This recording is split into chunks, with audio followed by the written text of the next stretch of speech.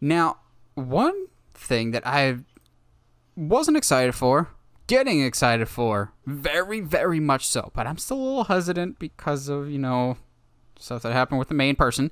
But that is The Flash, which is now filming. They started filming on Monday.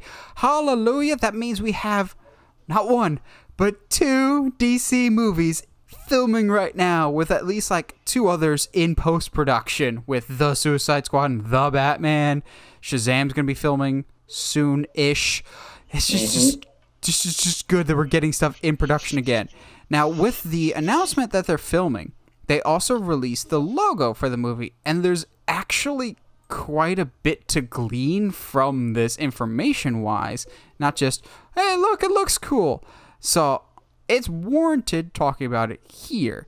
People will just be like, well, they just revealed the logo and said it's The Flash, which I know some people are just like, what's with DC naming everything just with a The Batman, The Flash, The Suicide Squad? But I'm going, Flash, as almost, at least when I read comics, he's not called Flash, he's called The Flash. So like the here makes sense.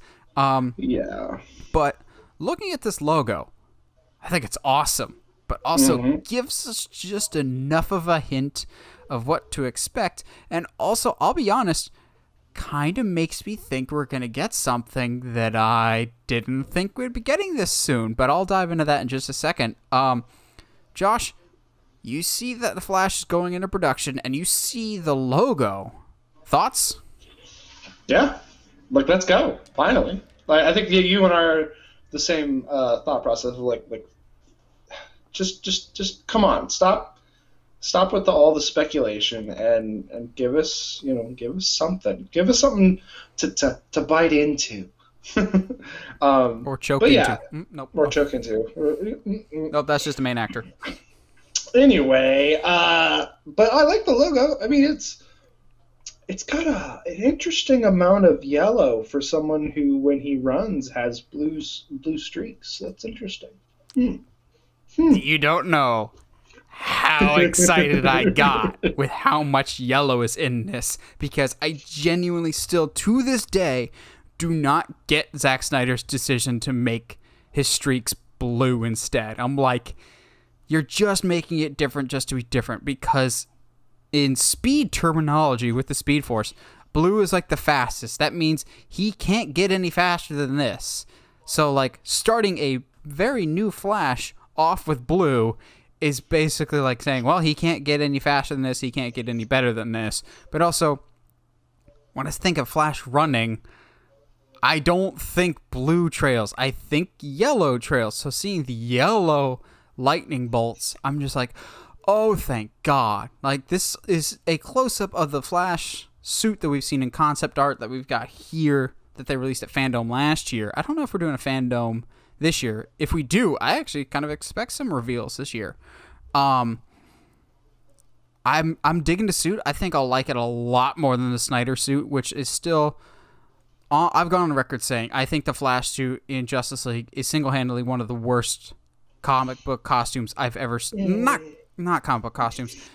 It's one of my least favorite comic book costumes I've ever seen. I hate it so much. I think it goes against everything that works for the Flash in terms of, I think Snyder loves Injustice, which is cool, but he went too hard in the Injustice armor type, because even in the Injustice games, he's got like shoulder and elbow pads, not full body armor.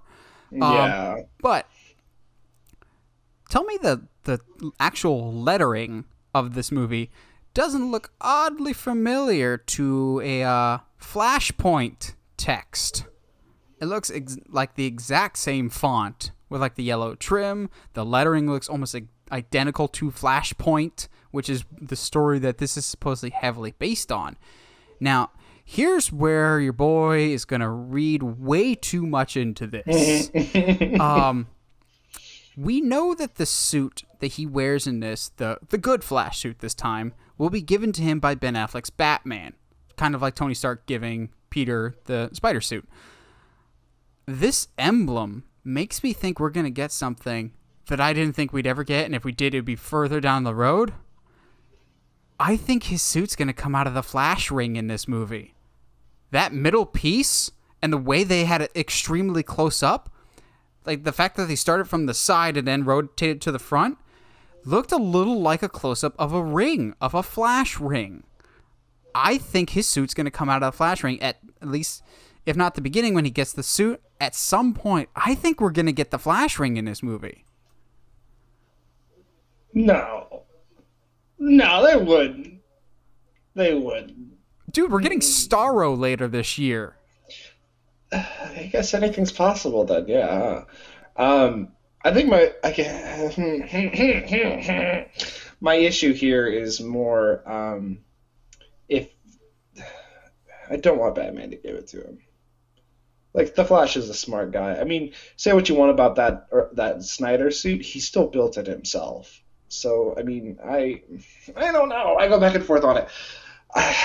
He's a smart guy, and if we've already established that he built literally almost a spacesuit that can withstand, going light speed, which is an accomplishment to say the least. I don't see why him being able to fit a suit in, like in a ring is that outside of the ring. I don't know. Also, I just like his more aerodynamic suit anyway. It's just more of what I know. Yeah. My question is, at least in the concept art for this and the one where he's standing next to Michael Keaton's Batman, which it's all but confirmed that Michael Keaton is in this. He's set to be in London for filming later this week. Will it have the white eyes? I'm obsessed with the white eyes for my superhero suits, even though they never do. If you want to make me even more excited than I am for Robert Pattinson's Batman, we know he's going to get his suit destroyed at some point in the movie. If his final form suit is dark blue with white eyes, I will literally die of joy. And then the end credits is, Master Wayne, are you going to see the performance down on the pier tonight? Ooh! But getting back to Flash, I think this is a step in the right direction. I wasn't overly excited for Flash just because it's been stalled for so long. I feel like it was supposed to come out in 2018 or 2019. It's just been delayed so many times. And I'm still not sold on Ezra Miller's Flash. I think he's still, at least to me, too bumbling and awkward. But maybe it's a man unsure of himself. He's not a forensic scientist yet. But even then, like Flash that I know, at least Barry is not the comedic relief character. Wally is definitely more of the comedic character. Barry's not, like, emotionally distant, but he's about as funny as Superman is. Of like, they'll have their moments, but it's typically like a Green Lantern that's more funny, or a Wally, as opposed to weird ADHD type of thing, which Zack Snyder has openly said that he's ADHD in this movie. I'm going, cool, okay. He also really likes hot dogs, but we won't get into that today. I really do think the Flash ring is there. I think it's cool that this text bears more than a little resemblance to the Flashpoint text from the original comic.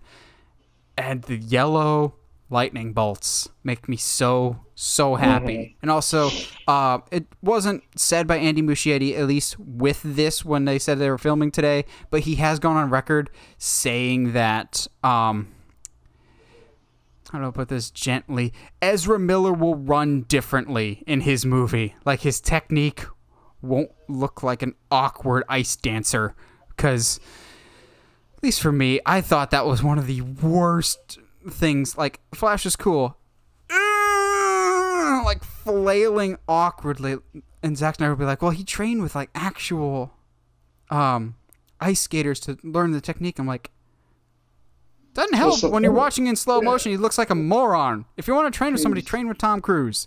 It's just the little things. Also, I know people are saying, like, this could be a continuation of the Snyderverse or whatever, and reset everything like Rebirth, but the Snyder stuff still happened. And Zack Snyder has said there's this whole big plan that we had of, like, everyone would get their solo stories and then would come back for Justice League and everything else. Then why does Aquaman not feel like it's connected to the Snyder movies? Why does this feel like it's not connected to the Snyder movies? Why does Shazam feel like it's not connected to the Snyder movies? Just let directors do their own thing, which is what I think Warner Brothers wanted, and why they did let go of Zack Snyder is because he wanted to basically do the Dark Knight trilogy, which is fine. But if you want to build this whole world, you can't say these characters, and these characters are off limits because I want them for my story.